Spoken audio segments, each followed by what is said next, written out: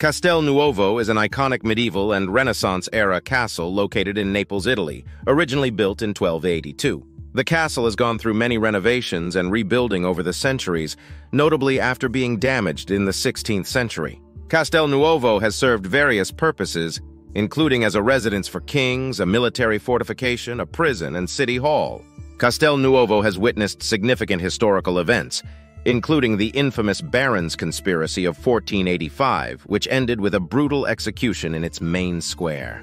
The imposing structure stands out with its white stone facade and towering Triumphal Arch entranceway. Amid its storied halls, there have been reports of ghostly sightings, including the apparition of a lady in white, believed to be the restless spirit of a noblewoman who once lived there. Today, Castel Nuovo is a site for museums and cultural events for visitors to Naples to enjoy.